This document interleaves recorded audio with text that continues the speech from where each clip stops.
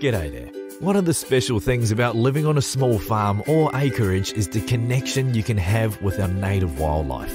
Being able to step outside to experience birds, frogs, lizards, and a diverse range of other animals can be very rewarding. As a land manager, you can do a lot to protect native animals and support them on your land. So, let's cover a few quick tips on how to protect and support our native wildlife and protect yourself as well.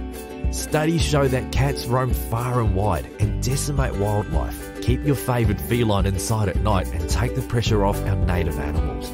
Also, plant a variety of local native shrubs, especially dense or prickly ones, to give native animals protection and habitat. Provide bird baths and other watering points, particularly during dry times. Build and maintain nest boxes where only a few hollow trees remain. Monitor the nest boxes to ensure they're not being taken up by pest species such as Indian miners and starlings. Leave fallen timber and hollow logs on the ground where fire is not a major threat.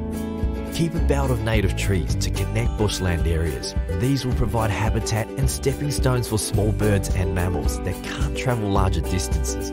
Contact Wires on 1-800-094-737 if you find sick or injured wildlife on your property. And one last point of warning, although we would like to live in harmony with native animals, sometimes they can be a threat to our safety. Several species of venomous snakes may live in your area, and it's best to be alert from about late October to early March. Give snakes space and they will generally move on. Most snake bites recorded in New South Wales happen to people who try to catch or kill them. Until next time, cheers.